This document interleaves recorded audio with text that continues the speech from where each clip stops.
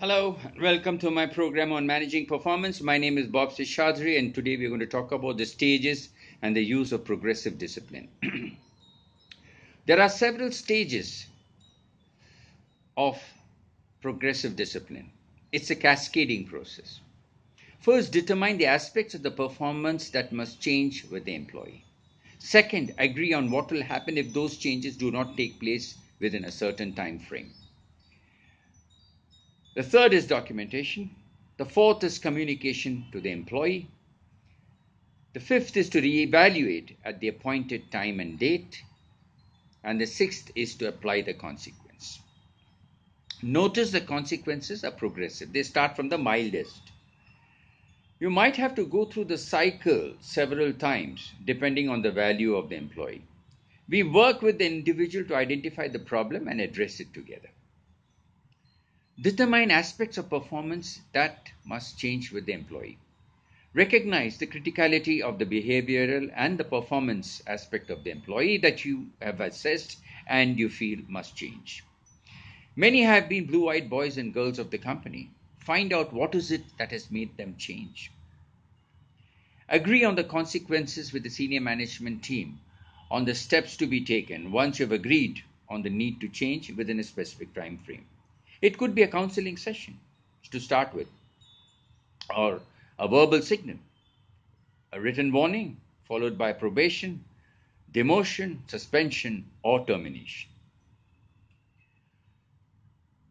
Documentation ensures important information doesn't get lost. It's also important for legal reasons. Please hear my talk on the importance of documentation.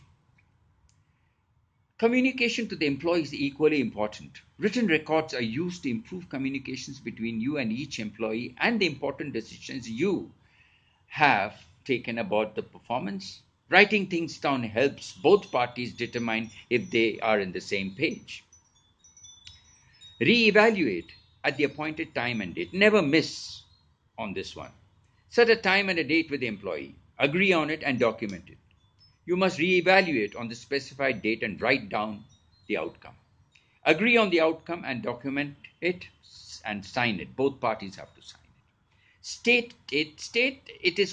It's to avoid, state why you're doing it. State that you're doing it to avoid misunderstandings.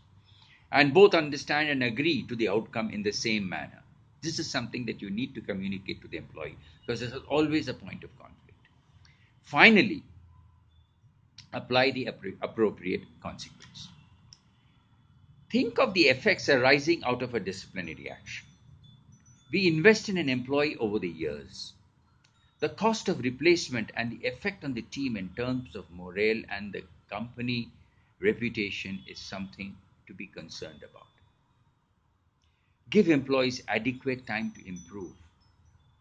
Be the teacher and the helper. If it does not work, be the boss. Performance management is an important tool for disciplining an employee. We should consider discipline as the last resort. That's all for tonight. Bye for now.